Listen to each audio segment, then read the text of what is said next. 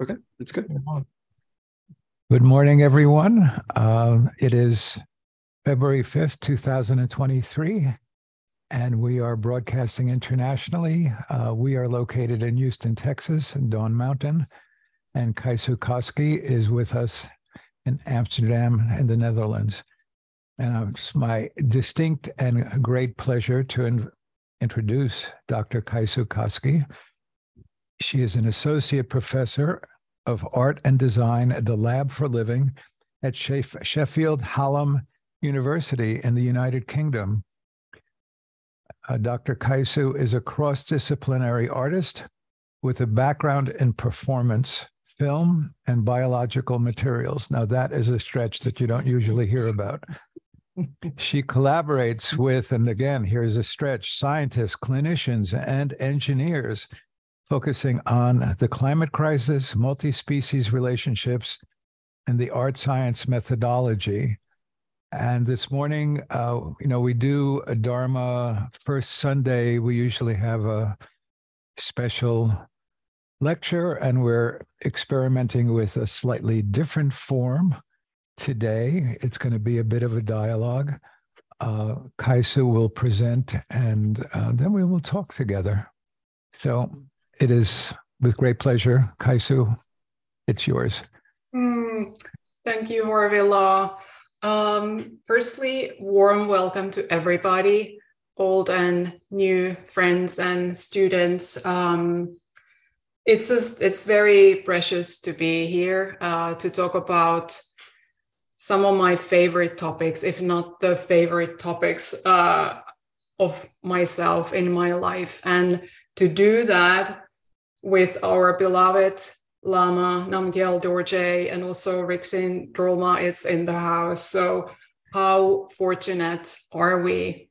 And so I'm hoping to share something that's very dear to my heart, my work, my practice, and hoping this will be inspirational to you, beneficial to all beings. So next to those things that Harvey mentioned in my introduction, which is true, I am in some sense those things. But next to those things, I'm also a human animal. I'm a city reindeer, and I have a mammalian body, which right now is responding to this situation with a pounding heart. There's quite some adrenaline. And considering the topic of our conversation today, which is at large Buddhism and ecology, but specifically the notion of the wild, wildness, rewilding, and culture, it seems appropriate to kind of acknowledge the mammalianness, plus I love the word, the sound of it. And it just feels appropriate to acknowledge what's actually going on as I speak from the heart as much as possible. So you could say that my domestication is not as nearly as complete as one might think. I'm responsive to situations like this and many others. So what we're discussing here today specifically is the relationship between cultivation and wildness. And we do that hopefully both from an internal perspective as well as external perspective as an environment, and considering us both as practitioners, but also as ecological beings. So we will be doing that by drawing from two main sources, one of which being my own environmental art practice, work and research I've done with the reindeer in the Arctic, and most inspirationally, the amazing oeuvre of Gary Snyder. Many of you might be familiar with his work, amazing writer, poet, environmental activist, and a Buddhist practitioner as well. So his work is really has been inspirational, but is I feel like it's nearly life-changing in my practice and work. So I'm going to share some aspects of it with you. But let us start by, so Shane, if you could now show the picture I sent beforehand. This is from my reindeer work, just as an origin for this talk. So here you have myself, and going from the general as the reindeer into particular, his name is Hörö. Can't say that we really became friends. Hörö means something like pointy ears and at the same time alert listening. So that was somehow also present in his behavior. So the origin of this talk is really a month-long residency I did about a year ago, actually, in northern part of Finland. This was filmed on traditional land of the Sami people. And really the focus of this work was climate crisis in the Arctic region and the multi-species relationships in relation to that. So I had a privilege to work with the reindeer for many occasions there, and I'm going to show later a little segment of the film that resulted from this trip. So Shane, you could now take this picture down again, since I'm now going to talk about Gary Snyder's work a little bit. So also going to scroll down my notes to get things as accurate as possible. So I'm especially drawing from this book. Somehow felt like it's nice to have the actual book with me here, as if I'm channeling it directly. I won't be able to, but I'm trying. So the book title is The Practice of the Wild. And that already brings in the two kind of, you could say, often thought as polar oppositions, culture and wildness. But as you read it, as I read it, you realize how incredibly intertwined cultivation and wildness are in various fascinating ways. So let me just briefly start by how Snyder defines culture to get us kind of started into his thinking and world. So by culture, he refers to deliberately maintained aesthetic and intellectual life. So actually the totality of socially transmitted behavioral patterns. And I just thought this alone is very, very interesting, because so you could consider spiritual religious life also as such a kind of socially transmitted behavior patterns. And we as Western Buddhists typically are assimilating and adapting these patterns in later stage of life instead of being born into Buddhist aesthetic and intellectual lives. So we are in a way more consciously perhaps having an opportunity to go through such process more consciously than a child could. I might be wrong about this, by the way, anyways, but that just came to my mind. But either way, practice, culture, they are, in my experience, related.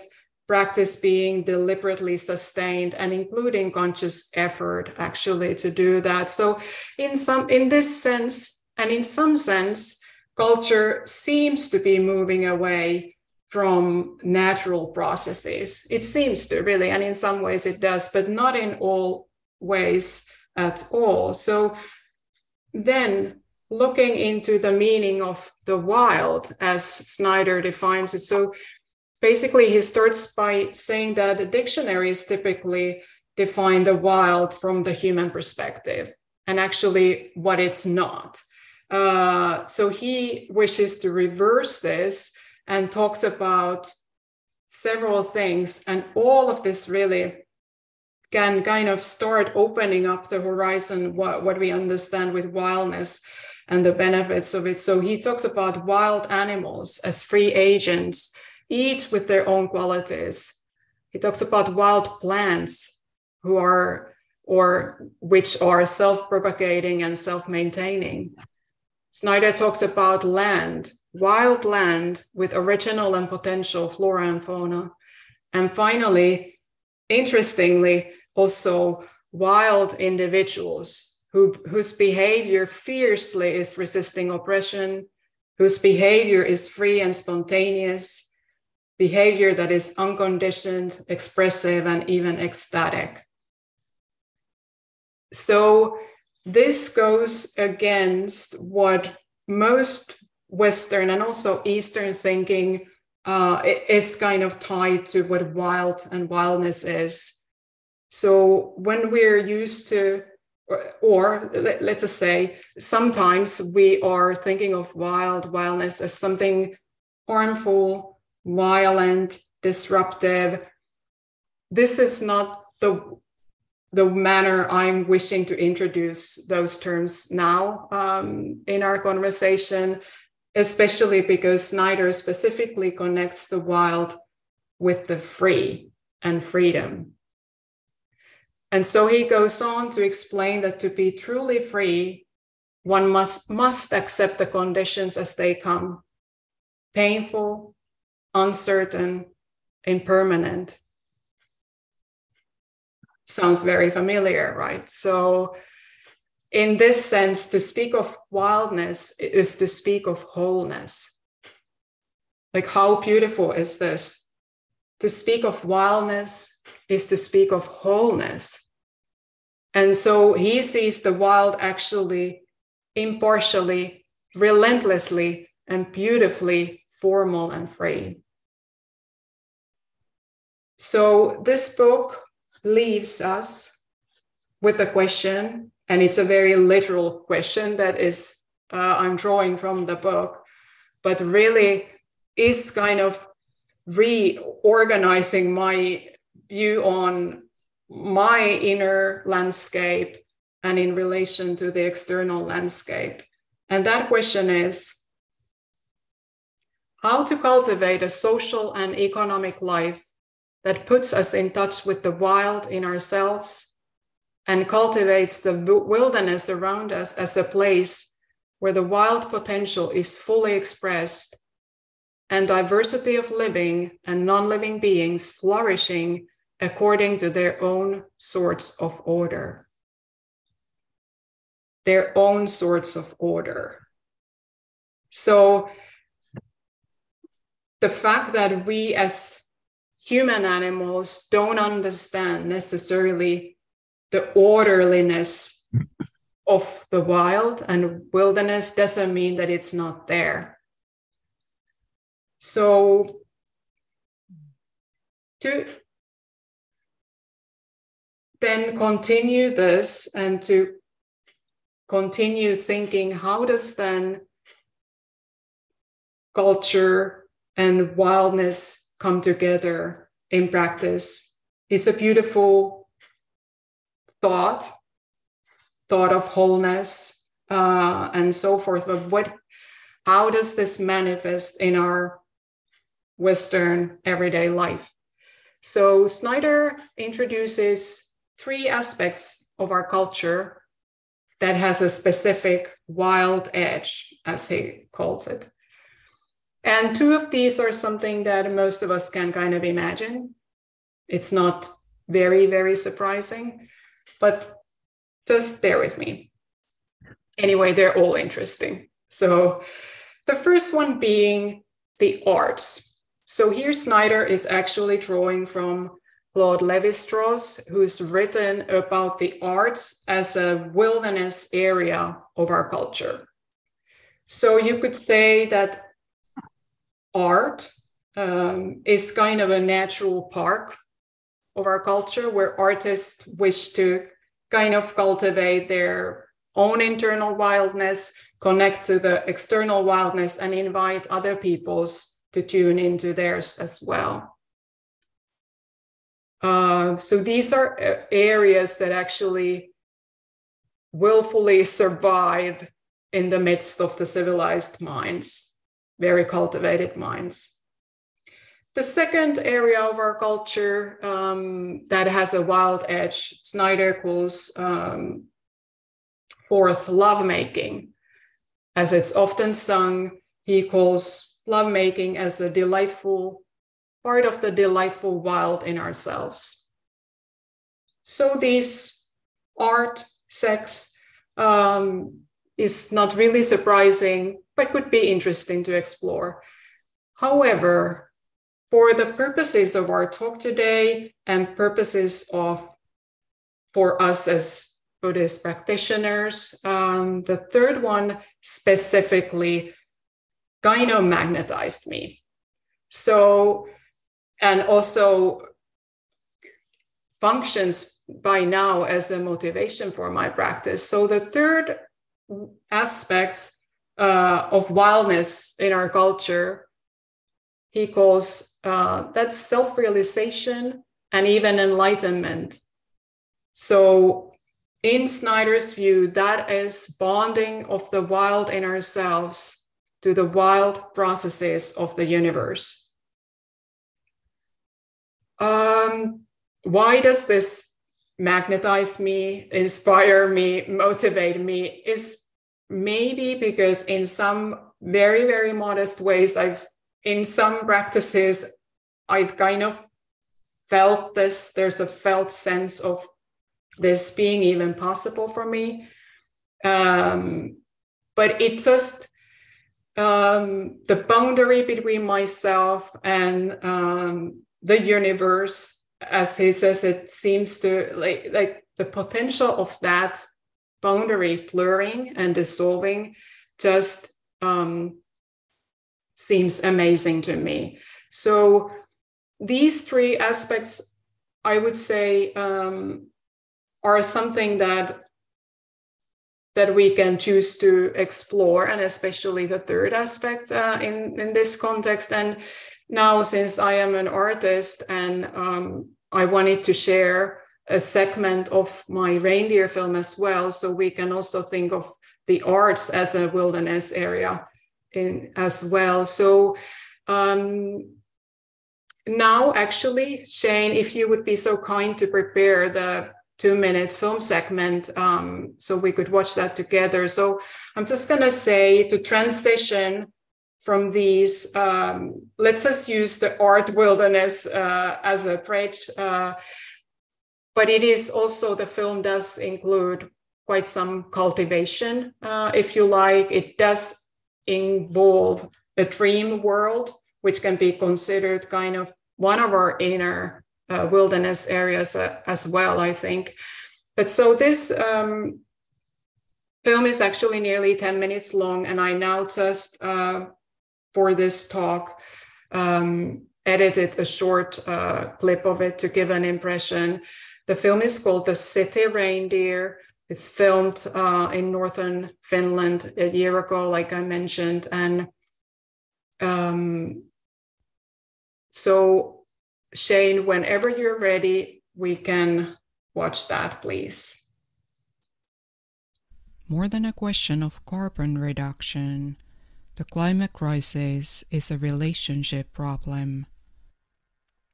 By making real and imaginary offerings, I'm setting up a stage, a possibility to begin healing this relationship, starting with my relative, the reindeer. I have conducted a series of picnics, inviting the reindeer and eventually any other being to join. Part of this method included leaving the plate outside for the night, and I returned to check whether anybody has visited it.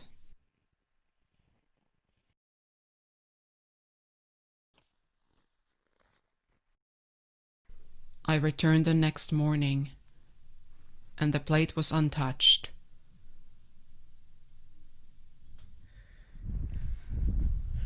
One time my picnic was completely gone.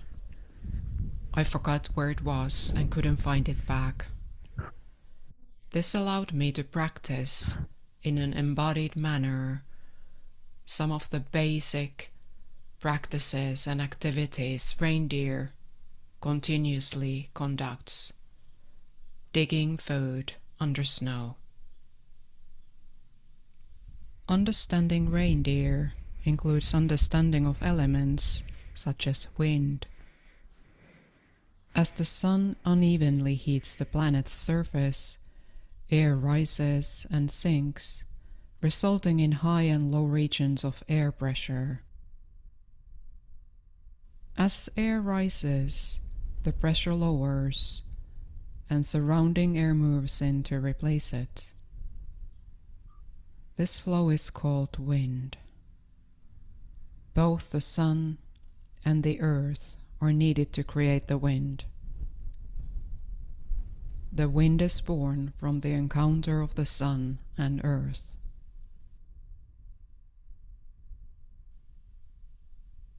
I fell asleep and dreamt of a reindeer.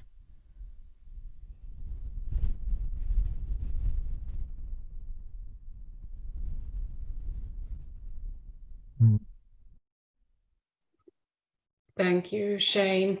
So there's a bit of a cliffhanger there now, and I might note at this point that we are hoping to deliver as part 2 of this talk, maybe sometime in June. So stay tuned. At this point, I would like to hand it over to Harvila, if you would be so kind to. Did you want to reflect in any way what I shared? I think reflect is the perfect word for your presentation, because I think part of what you're talking about are multidimensional reflections in every sense of the word. I'm just so impressed with how the metaphors and images that you're presenting all reflect one another in very, very profound ways. And I think that just maybe my first foray into this area with you together would be how Snyder, who Ann and I saw in 1970, one of our dates at the University of Wisconsin, he did a poetry reading, which was, of course, fantastic. And I think it included some Sanskrit and Chinese and Japanese, maybe. And we were at the time studying Sanskrit, of course. So it was wonderful. Very, very alive, creative. I think everything you're saying is permeated by interpenetration, and the poet is calling us to allow the reflection of outer and inner. And your presentation so beautifully, and your voiceover, as you're describing how wind arises in a very kind of scientific, clear way, you're also illustrating, reflecting the nature of wind. And so the porosity is a word that arises from me in terms of inspiration and understanding. So I'll just play that back to you and see if you want to share anything on the basis of what I just said. Well, I mean, to be honest, as an artist, it would be wonderful to say that I read the book and then I went there and it just became part of the film. Actually, I read the book after my trip, but it's still magical how things then can come together in some. So actually, the order of things sometimes doesn't, it's not all of it. So things coming together is the most important part. So whether it's intentional or not, I also do agree that the aspects of it do create a dialogue. I was wondering, Harvey, if you were willing to say anything about, because earlier we discussed this relationship between cultivation in practice. And if we take Snyder's third point, the ultimate self-realization would actually be connecting yourself with the wild processes of the universe. So maybe this is very, very, simple for everybody else, but for me to put it like this, that there can be so much cultivation towards wildness, that wildness is not, we're not natural in wildness, if you put it like this. Yeah, so I think it's actually an enormously rich topic.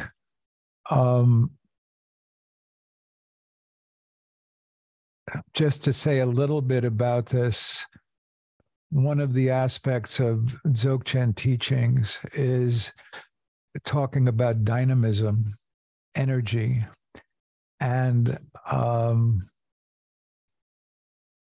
in some ways, one could say that practice is,